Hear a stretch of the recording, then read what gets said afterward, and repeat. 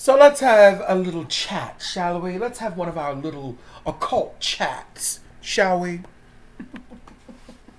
This is the Occult View, joining you today on this wonderful, wonderful cold day here in the Metro DC area.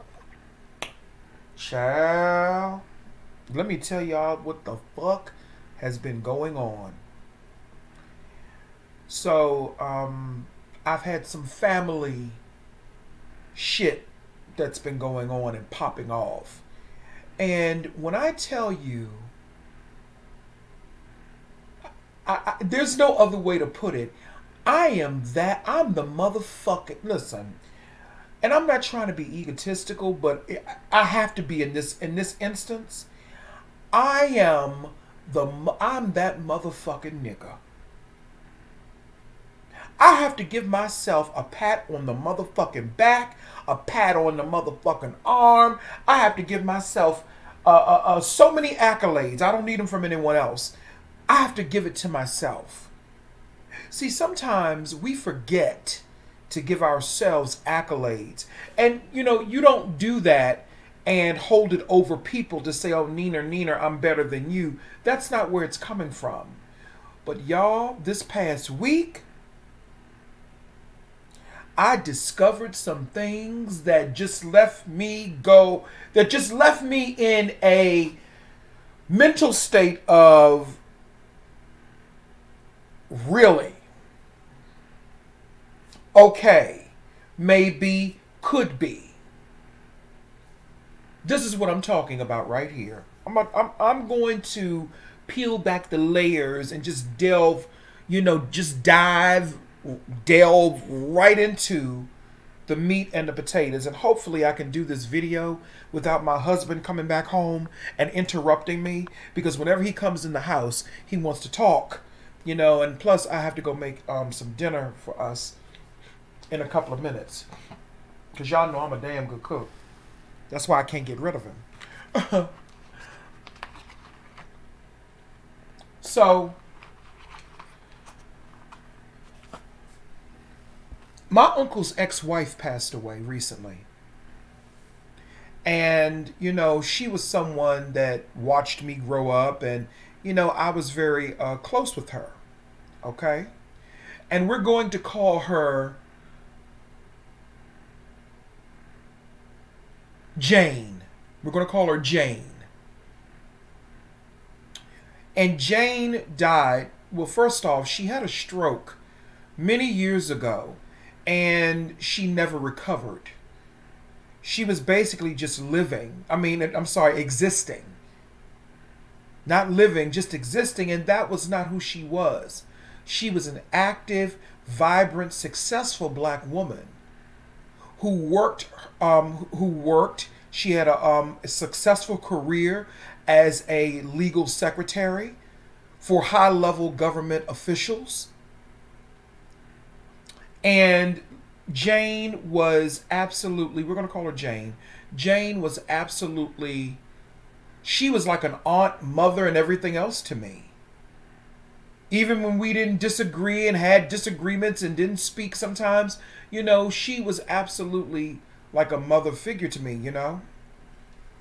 She was a Cancer, and I typically get along with Cancers, you know, if they're not, you know, if they're stable Cancers, and she was a stable one. Okay? So she passed away after many years of, you know, suffering. And I have to say, I have to give credit to her son. Her son, my cousin, he really took care of his mother. And as much as I talk about black men, gotta give credit where credit is due. He took care of his mother. And that is because she raised him to be a loving, compassionate, responsible person. No, he's not perfect. None of us are. But he took care of his mother for the past 14 or 15 years. Okay? He took care of her. He stayed with her. He made sure she was okay right up until the very end. He took care of his mother. And I have to give credit where credit is due.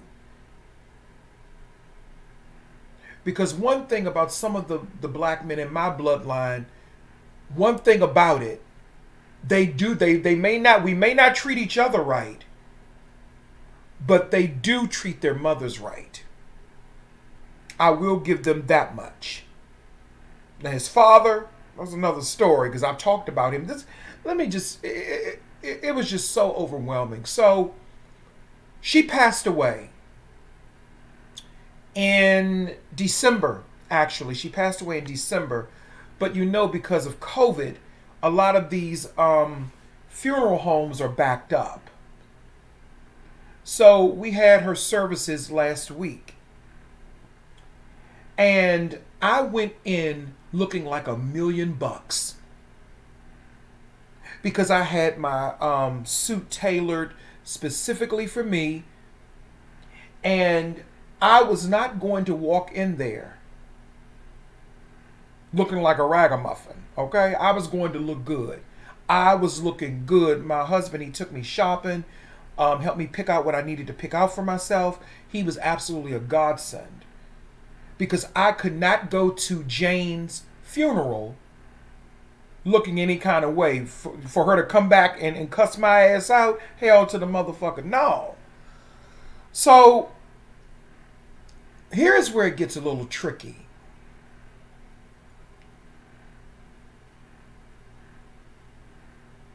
I found out that some of my relatives that I hadn't really spoken with and that I didn't really vibe with because we had disagreements, specifically my aunt, the one that I've spoken about on my channel before. Y'all know who I'm talking about.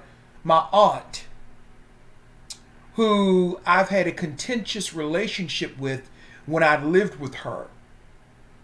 Y'all know who I'm talking about. And I said she was abusive towards me, which she was. When I lived with her, she was. I haven't spoke to her since 2014 when we fell out. Haven't seen her since 2014. So before the funeral, they knew that I was coming. And I had to be there because I was part of the service. Okay, because I was one of the pallbearers. Yeah, I was one of the pallbearers. I was. And I had all of these thoughts going through my mind. Oh, I'm not going to speak to her. I'm not going to say anything to her. You know, I'm not going to speak to my uncle because remember I talked about my uncle too and his drug addiction and how he was abusive towards me. That's the uncle who was the ex-husband of Jane and the father of my cousin, the one I just told you that took care of his mother, Jane. That's the uncle. I said, the universe always gets its motherfucking way. And if you want to get a little bit more deeper, how can I put this? Not, the grand design always gets its motherfucking way. But you know, I am the grand design. So when I take a step back and I really examine what really happened, I put these series of events in place and didn't even fucking realize it until now. All of the healing work that I have been doing, all of the justice work that I have been doing, I'm talking about the spiritual dark work that I've been doing for self. All of the work that I've been doing to combat, send back, reverse.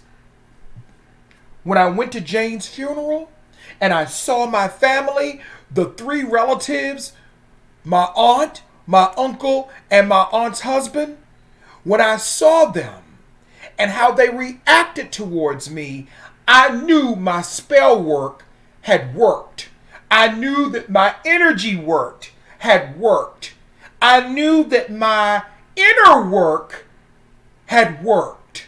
And you notice I gave you several options, multiple choice. for whichever one resonates with you. Spell work, energy work, inner work, interversal work. So when I walked into the sanctuary, I walked in there, sunglasses, suited up, looking motherfucking good, because I had on I ain't gonna lie, I had on a very expensive Italian suit. Okay? A black Italian suit. Looking motherfucking good because I was looking fabulous! Fabulous! I walked in there looking fabulous. Suited down. Although I was uncomfortable because I'm not a suit person. You know, I'm a jeans and t-shirt person. But I know how to dress when I need to. Stacey Adams shoes. I was looking good.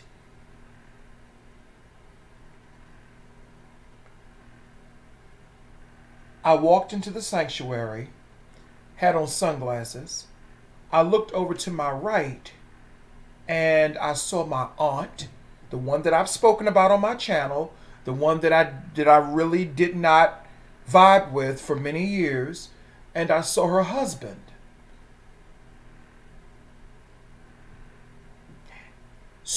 My spirit said, Seer, go over there and greet your aunt and give her a hug. And put your arms around her. And go hug her husband as well. These are people that abused me when I was a child.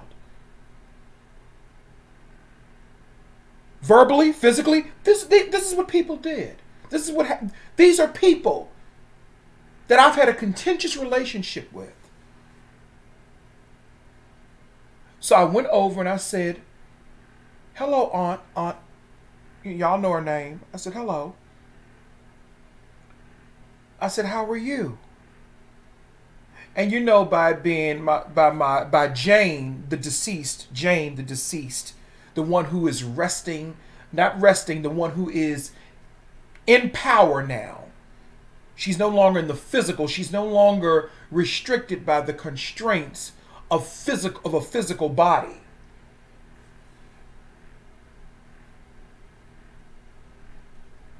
I forgot where I was going. That's how you know when spirit coming through. But anyway, so I went and I hugged my aunt. And I went and hugged her husband, who was sitting next to her. And then I went to the casket and I looked at Jane. And, you know, then I came. She looked very peaceful. I could tell that she'd been through some things over the years because I had not seen Jane in many years, because, you know, when people are sick, they want dignity. They don't want to be bothered.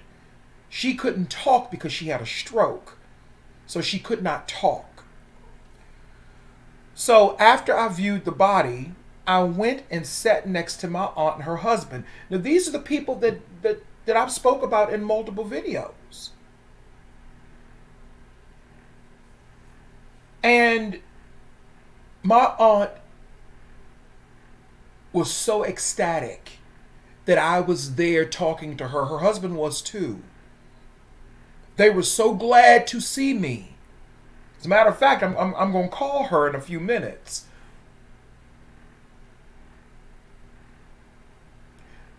Then my uncle comes in, who used to abuse me as a child. Physical, of course. I gave him a hug too.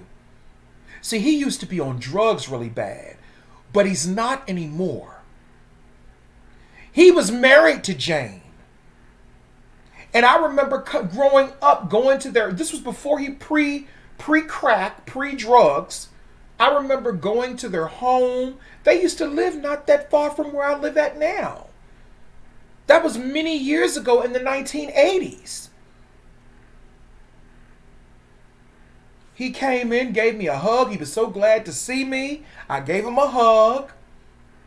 There was no malice or anything. And I know what some people may think, but Seer, they did X, Y, and Z to you. That's true. They did. But what people don't understand is that That was then. This is my reality now.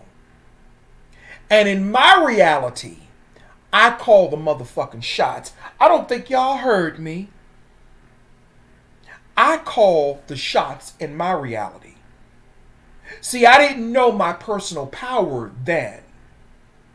But if I didn't know it then, and if I didn't know it afterwards, God damn it, at that motherfucking funeral, I definitely got confirmation of my own personal power. Because see, sometimes what will happen is that the people that have hurt you the most will be the same people, as the Christians would say, God maketh a table. I may be saying it wrong. God prepares a feast. I'm going to say it in my own words. In the presence of my enemies. And when they saw me walk in, after we had conversations after the services, my aunt and her husband told me, they said, Seer, you look so much happier. You look so happy.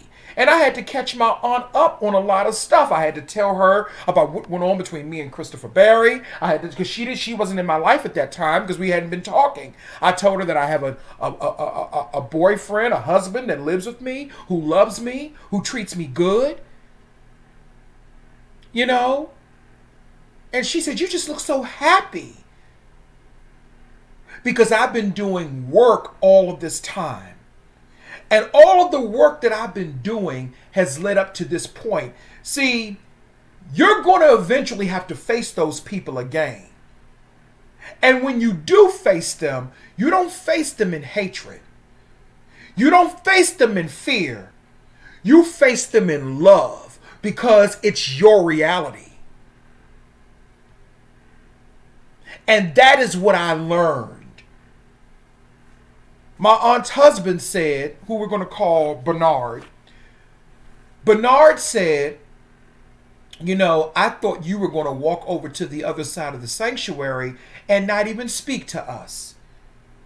And I told him, I said, no, I was not going to walk into that sanctuary and be nasty and not speak to my aunt. Number one, I was raised right.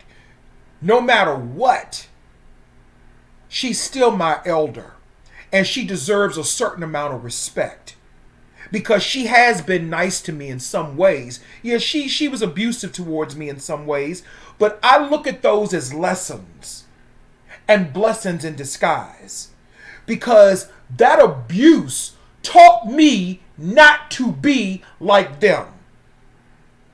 And this ain't no shade or or knocking them, but it taught me how not to be. Same thing with my uncle with his drug addiction. Most of my aunts and uncles were on drugs, including my own mother. Now, that particular aunt, she wasn't really on drugs like that. But most of my aunts and uncles, they were victims of the crack era here in the DC area.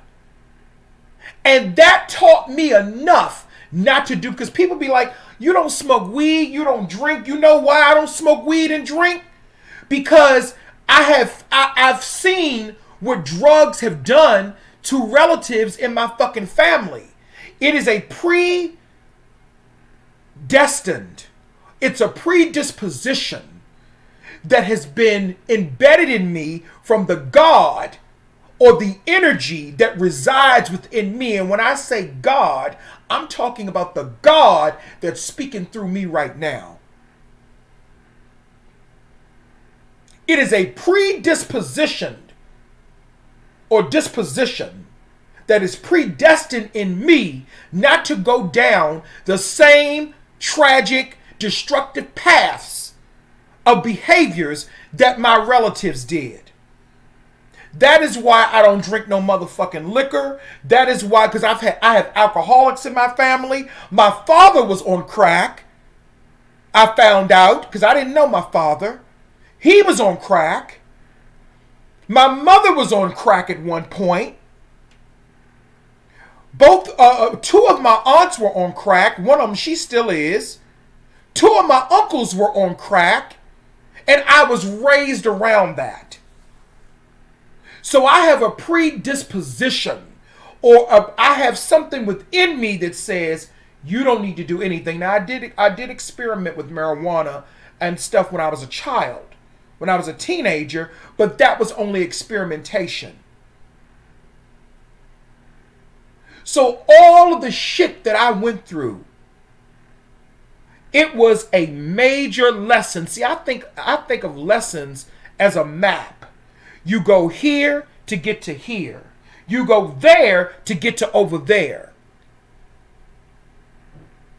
So the abuse and everything that I went through, that was making me into the strong, powerful, spiritual warrior that I am now. That's why when people have tried to tear me down, even so-called spiritual teachers that I looked up to, when they try to tear you down and mistreat you and dismiss you and throw you away, can't nothing that God, and I'm talking about the God in me. I'm not talking about no God in the sky. I'm talking about the God in me, the Christ energy within me. Can't nothing that God put forth, can't no motherfucking conscious nigga, can't no motherfucking conscious woman, can't no motherfucking body put asunder. And that goes for you all too. And yes, I'm tapping into my old time ancestral motherfucking religion to pull out that energy, because that is what's going to get you to the next level. See, my ancestors were walking with me during that entire time at that funeral. The deceased Jane was there. See, Jane has been gone out of that body. That's what I was going to tell you all. Jane has been out of that body for a while. Her spirit was reaching out to me in the astral, letting me know, look, I'm ready to check out. And this was maybe a year before she died. Her spirit separated from that body a year before she died. Now, they don't know that, but I do, because I'm that motherfucking nigga, okay?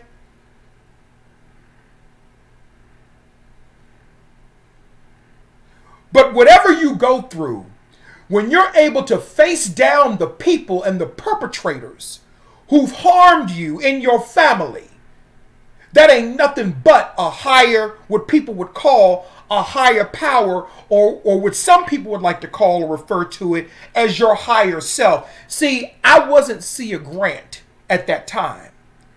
That was something else that took over inside of me that enabled me to look at my aunt as a woman and to see her fractures and fragments as well. See, I can see people's fractures and fragments. And when I'm able to do that, then that alleviates the pain that they've caused me. Because what I understand now, the pain that they caused me was not about me. That was about their own pain. My mother, she's still very bitter with her sister.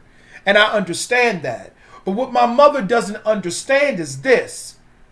Forgiveness is not for you. Forgiveness is not for the other person. Forgiveness is so that you can make your heart light as a feather.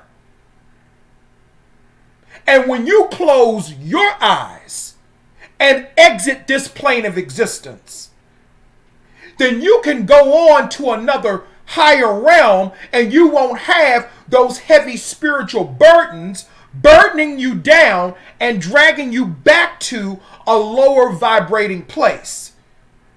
I don't care how much money you have, because my aunt has money. And when I look at her, I don't see how it's doing her any good. And when I say any good, I'm not talking about on a physical level. I'm talking about spiritually. And again, this isn't an attack on her, because she and I made amends. Now, her memory of what happened between us is totally different. And that's okay. When you get to a place where, like where I'm at, it doesn't even matter what caused the argument. It doesn't even matter if she has a different set of memories. It doesn't matter. So those people that are watching me, what you have to understand is this. When you are God of your life, and you have God that resides within you, that self-created deity, which is what you are, when you have that within you, no man or woman can put that asunder. So it doesn't matter if she doesn't acknowledge or apologize. See, that's hard for my mother and other people for that concept. Apologies are nothing but words. I don't need apologies. I don't need apologies. Maybe some people do. But apologies do nothing for me. If me and a person had a disagreement and we're able to come back to each other and say, let's just squash it, we're good. That is what you do because you want to create another reality. Remember in Nightmare on Elm Street, and this was a major symbolic, this was something major, a major symbolism in that movie. Remember they kept telling them in Nightmare on Elm Street 4, they said, you're going to have to stop. No, let me take it a little further into the franchise. Remember in Freddy versus Jason, none of the current Elm Street kids knew anything about Freddy. They had blotted him out and erased him from history. They acted like he didn't even exist. And that is what you somewhat have to do when you're doing some of this shadow work. You have to erase some of the humanity and some of the conscious egotistical shit that you hold on to so you can go to the next level. I don't mean going around being a malicious, narcissistic, egotistical bastard and going around hurting people and not making amends. Making amends and apologizing are two different things. But when you're doing a lot of this shadow work, you have to forget sometimes what got you to that place. Because if you keep rehashing it, it's going to open up wounds again, and you're going to be stuck in that same low vibrating, low consciousness of a reality. Let me give you an example of what I'm talking about. This same aunt that I'm talking about, her and her husband physically assaulted me when I was 12 years old. They beat me up in the middle of the street. Okay? It was a major misunderstanding, but it was also a major lesson. See, I'm a more advanced type of energy. So the lessons that I learn, they are more complex than the lessons some of you may learn. But nevertheless, her husband told me at the funeral, Bernard, he said, Seer, can I talk to you for a minute? He pulled me off to the side. He started crying. He said, I don't want you to ever think that I don't love you or care about you. I said, I thought you hated me, truth be told, based upon your actions. He's a Taurus, and you know they can flip on you at a moment's notice because they're Scorpios as well. And Scorpios are kind of like scavengers, like the crab. Okay? They not that different from the motherfucking crab. But anyway, he said,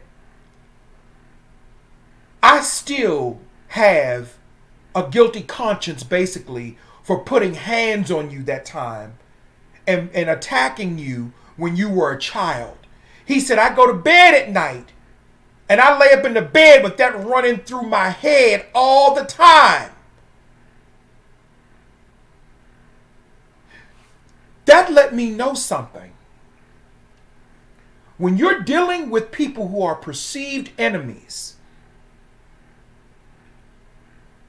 you don't have to do much of anything when you're a marked or blessed one, like I told you. See, I kept thinking that they weren't getting their just dues.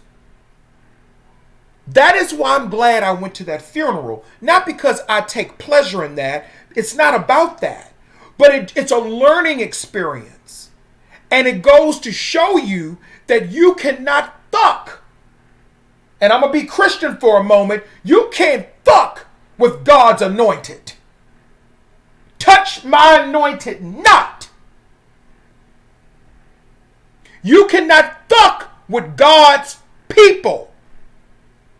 And when I say God, I'm talking about the universe within you that vibrates on a higher frequency. We just don't see it because we're living a human life.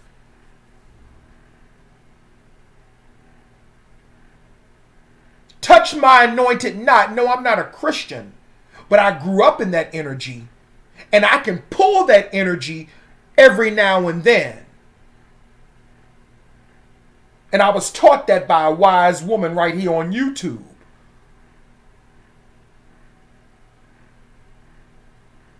We can still utilize that to combat certain things. That's our foundation for a lot of us. You don't touch God's anointed. So now, he has created a karmic cycle for himself that he can't get out of. And it doesn't matter that he owns property and condos and stuff like that. Then he told me, because the reason they beat me up was because I didn't want to go back home with them. I basically, because my aunt put me out over some dumb shit when I was 12, and I didn't want to go back with them. I went up to my grandmother's house, my great-grandmother's house. And I didn't want to go back with them. And what it really was is this. Everybody wanted me to be their child. Because I was the golden boy. I was the star child. I was the golden boy. And everybody wanted me to be their child. But you cannot break a bond between a mother and a child. I don't care what my mother did. I don't care what my mother's problems were. She was still my mother. And there's a certain amount of respect and a certain amount of love that a son is always going to have for his mother. I don't care, and you cannot break that bond. My aunt and her husband, they don't have any biological children with each other. Her husband has a son, and incidentally, his son has the same name as me. We both have the same government first name.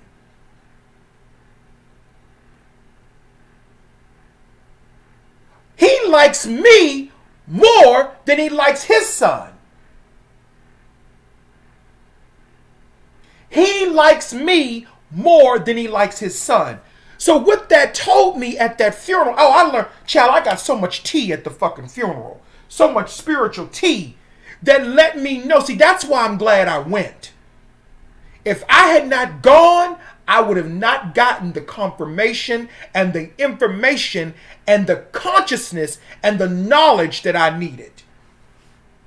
When you're a marked and blessed one, you ain't got to do nothing. Thy will be done. My will, I'm talking about my will. My will be done in the presence of my enemies or perceived enemies. That man was so humble. her husband, and he don't humble himself to nobody. He's a nasty, ornery somebody sometime. He could be a nasty, ornery motherfucker sometime, child. But when it comes to me, he humbles himself. Because he's standing before greatness. No, I ain't got the money that they got. I got something better than that. I got the power of the living, most powerful force inside of me. And that is what they respect. That is why they wanted me to be their son. He has a biological son, not with my aunt. Him and my aunt don't have no children together. He has a biological son, but they don't get along. He don't like him, and they don't even speak. He wanted me to be his son. And that is what this was all about, because I did not look at my aunt and him as my parents, because I still loved my mother, and they were jealous of that. And they wanted me to hate my mother because my mother didn't raise me, and my mother was out in the street with men and doing whatever she did. And even with all of that, I still loved my mother, and I still do. Hell, when my mother moved, shit, me and my husband were the ones that moved her. I got a brother, but he was working at the time. My brother, he don't really do much, child. That's just how he is. Ain't no shade towards him or nothing like that. You see how the people who are perceived enemies and those who've hurt you are used in your healing as well. So when he told me all of that, I said, oh, so you didn't hate me. You were hurt by my actions because it seemed like I was being ungrateful to you and my aunt. And y'all perceived that as being ungrateful. And I said to him, I said, I didn't even know how much I hurt my aunt. I didn't even know that. I didn't recognize that because I was a child. And the only thing that I knew is that you all were beating on me and mistreating me because they thought that I wasn't grateful to be living with them, because I did ask them, could I live with them? And they felt like I was being ungrateful. See, I'm not innocent either. But the one thing about me is that I will admit if I'm wrong. And I will say that I'm not innocent. Even though I was a child, I wasn't innocent. And I don't need nobody saying, oh, you know, I was not innocent. I could have done things differently too.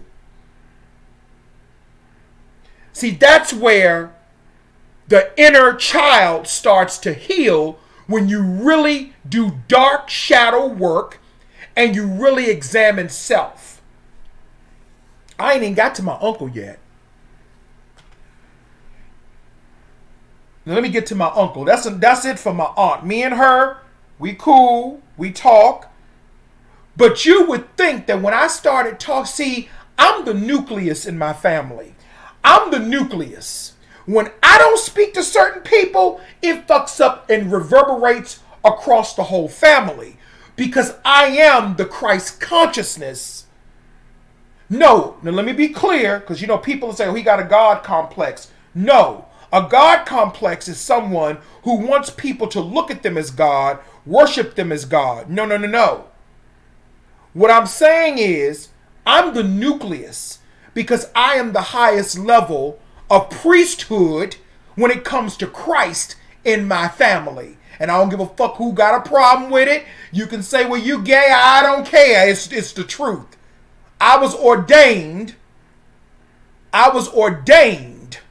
to do this work by the motherfucking innerverse, my innerverse. Not the universe, but my innerverse. You cannot turn a child against their mother. I don't care if it's a single mother. I don't give a fuck all of the nasty, negative motherfucking shit that people say about black single mothers and all that and all this bullshit. But I tell you one motherfucking thing, within all of their dysfunction, I bet you most of their children love them, because there's something within children that says, this is my mother, and I love my mother, and there's not, because there's a bond there when a woman is carrying a child. And if you have not carried a child, men, you can't come in between that. If you have not carried a child, women, you can't come in between that. And my aunt, no disrespect to women that can't have children, but my aunt has never carried a child. There's a bond that develops between a mother and a child when she's carrying that child. And you cannot come between that. And I don't care what the mother does. I don't care what the provocation is. Unless you're like that crazy aunt of mine, another aunt, not the one I'm talking about, but another aunt who's just an unreasonable person. But even with that, she's a schizophrenic. And she has a mental illness. And she needs professional help. She needs to be stabilized on medications and put the crack pipe down. This is another aunt. Don't confuse her with the aunt that I made amends with. This is all about, the reason I'm talking about this is all about healing. This is the real spiritual work right here that won't nobody tell you about. That is why I'm showing you a display of my life to let you know where I've been and where I've gone and where I'm at now. Some things have to happen, or as Iyanla Vanzant would say, you have to have breakdowns after breakdowns after breakdowns to have breakthroughs. And like I told my aunt and I told my mother, whatever goes on between my aunt and my mother, that has nothing to do with me. If they don't want to speak, they don't have to speak. They are sisters. I'm not getting involved in that anymore. I'm going to speak to my aunt if I want to. Because now I have clear vision. This isn't about hate. Hate is never about hate. Hate is never about not liking someone. Hatred is about pain and hurt. And that is what we're dealing with. You got to have the vision. Now, this does not mean that you have to go around forgiving people for what they did to you. That is not what I'm talking about. What I'm talking about is for the marked ones, the ones who know they're marked, like me, which is the blessed ones. You will see how your enemies and those people you've had contentious relationships with, you will begin to see eventually how things unfold. My aunt and her husband have plenty of motherfucking money. They live in a big old house out there in the Bowie, Glendale area. They own condos. They have money. They've always had money. But the one thing he doesn't have is peace of mind. He can't sleep at night thinking about me and the things he did to me when I was a child. And I'm talking about the beating of me. See, when people get older, see, I always tell my older people this, when you're in those ages and stages of life, you start reflecting on the things you did to people. That is why it's important to try to make things right while you're still young. Like my uncle. Let me get into my uncle, who was Jane's ex-husband. After the funeral, well, first of all, he and I, we rode down to the cemetery together because she was buried way down in the country, because Jane was not from D.C. She was from another in the country part of Maryland. Let's just say that, child. So he and I were talking. We were catching up. Now, this is the uncle that was a crackhead, that was very physically abusive towards me when I was coming up. He was nasty towards me, had a nasty attitude. We rode down to, it was he, my cousin, who's his son, who I'm going to call Deshaun, my cousin Deshaun, my uncle, and myself. We rode in the limo down to the cemetery. And it's so interesting because it's like things are reverting back to the way they were. So after we, after the cemetery ceremony, we went back to Deshawn and Jane's house, in another part of Maryland. And my aunt, the one I was just telling you about, my aunt, she had brought some food over. And she asked my uncle to go out to get the food. Now I'm looking at him. My uncle's only 63 years old. He's not that old, but he's done a lot of drugs. I didn't even know he had a heart attack. I didn't know all these things. He was drinking. I didn't know all these things. I knew he was on drugs, but I didn't know he had a heart attack until he told me when we were at the mini repast. We really didn't have a repast. We just ate some food over at Deshawn's house. It was me, Deshawn, and my cousin, Nisi. I'm going to call her Nisi. So when my aunt asked him to come get the food, she had a tray of barbecue chicken, I think a tray of jerk chicken, a tray of macaroni and tuna, and a cake, like a half of a sheet cake that she had made, because my aunt's a damn good cook. It was 4 big trays. And I saw my uncle from out the screen window struggling because he has a bad leg and a bad knee. Now, he's only 63 years old. But I remember him in his 30s being strong and, being an asshole towards me my entire childhood and teenage years until I moved out. I remember him, being this big, strong, asshole. But now that's not the case anymore. So I looked out the screen. He could barely pick up the trays. So I stuck my head out and I said, "Do you need me to get those for you?" And he said, "Yeah." He needed me to get them. He needed me to get them with my big, strong self, child, that ain't got no fucking health problems.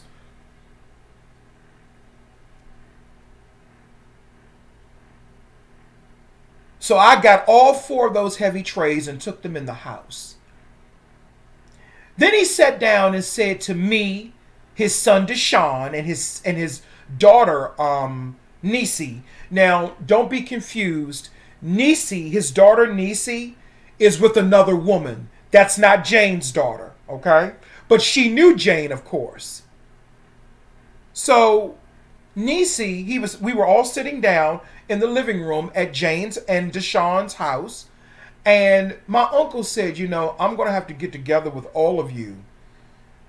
He was saying, "I'm going to have to get together with you all so we can go over what, the arrangements and what I'm going to leave you all if something happens to me."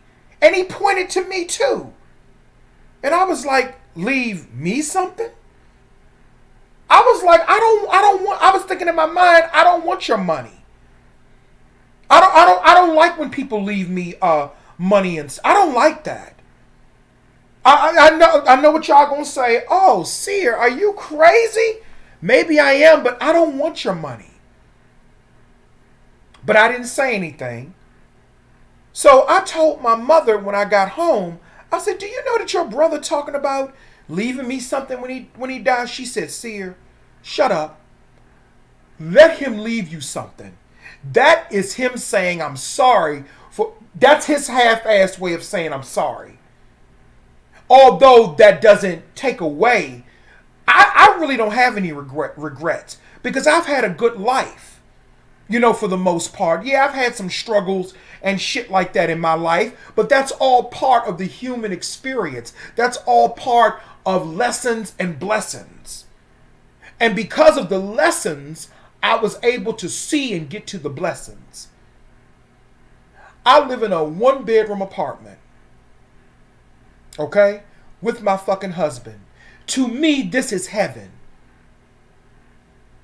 There are people living in 5- and 6-bedroom motherfucking houses, and they're fucking miserable. They're tormented in their minds. I'm not. I sleep good at night. I don't have no issues sleeping. When I sleep, I dream because I'm a dreamer. And I was just so overwhelmed when I came home after Jane's services. after seeing my family that I had not seen in a long time. Because as I was saying earlier, I'm the nucleus. I'm the nucleus. I'm that one. I am that one. And that's what that showed me, that I am that one. You know, it's always the power of, it's always one person in the family who is the most conscious. And it just so happens that it's a gay guy that is the most conscious in this fucking family. So through all of the hurt and the disappointment and the abuse and the misuse,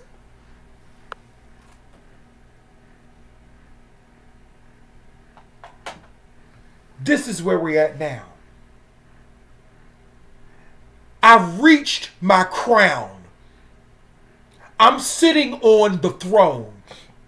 When people talk about the throne of Christ,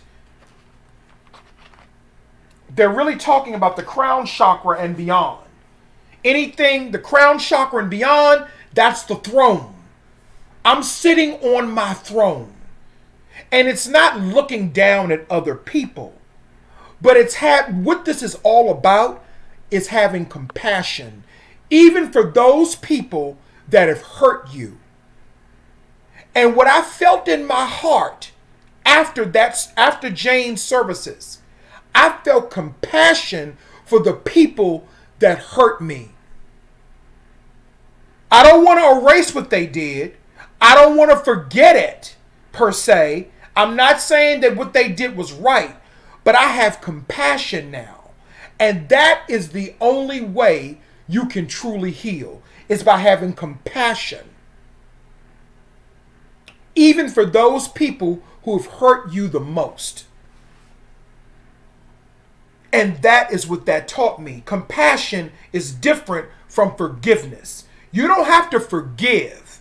Compassion is when you're really alleviating yourself of all of that hatred and all of that toxicity that comes with those negative emotions. And you don't ever take yourself for granted again. You don't ever do that. And that is what I felt. I felt compassion.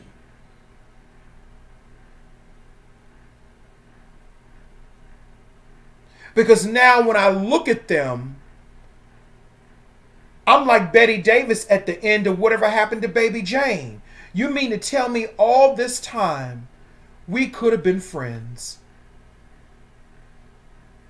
And I know a lot of people may not know. I know some gay guys probably would know.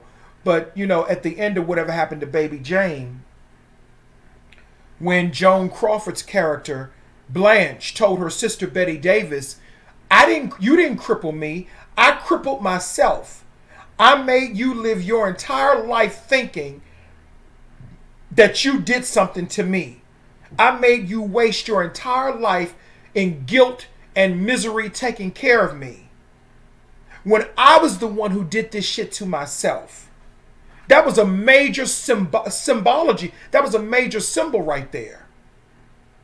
But by the time she told her, it was too late, because Joan Crawford's character, Blanche, was dying on the beach. And Betty Davis's character, Jane, said, you mean all this time we could have been friends? All of this beefing that we've been doing was so unnecessary. All of this time we could have been friends. And that is kind of how I felt. So this is a victory for me.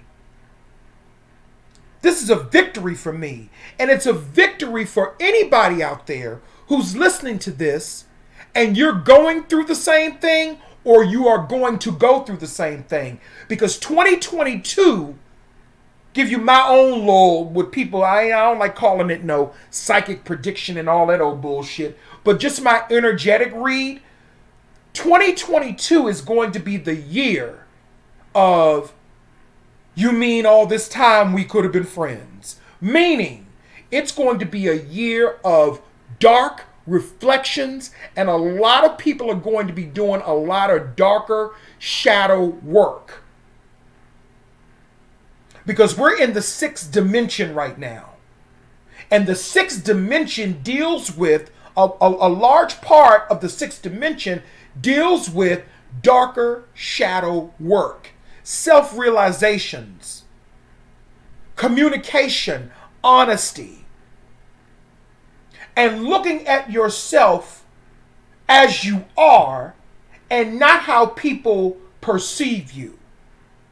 2022 is going to be the year of compassion for self, self-healing, and fuck everybody else. And I don't mean fuck everybody else in the sense of being an asshole. I mean fuck everybody else and focus on your own inner verse. And those dark places that need light, you shed light on them. So you can do your shadow work. 2022 is going to be the year of the shadow stepping out.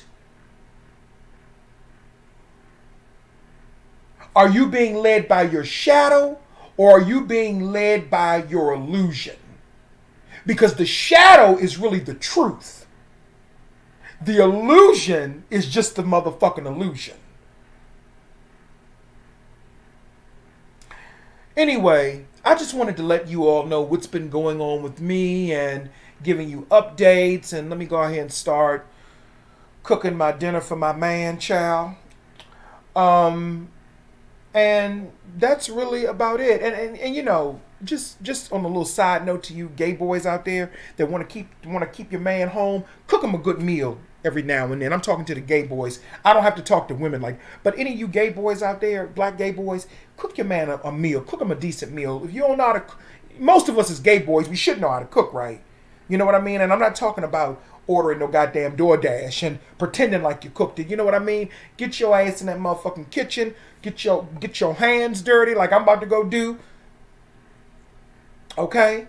Cook your man a motherfucking meal. He'll always come back to you. The women will tell you that. Women will tell you that. They will tell you that. I'm going to come back through and do a video about, I'm going to get some more energy from it and some more information.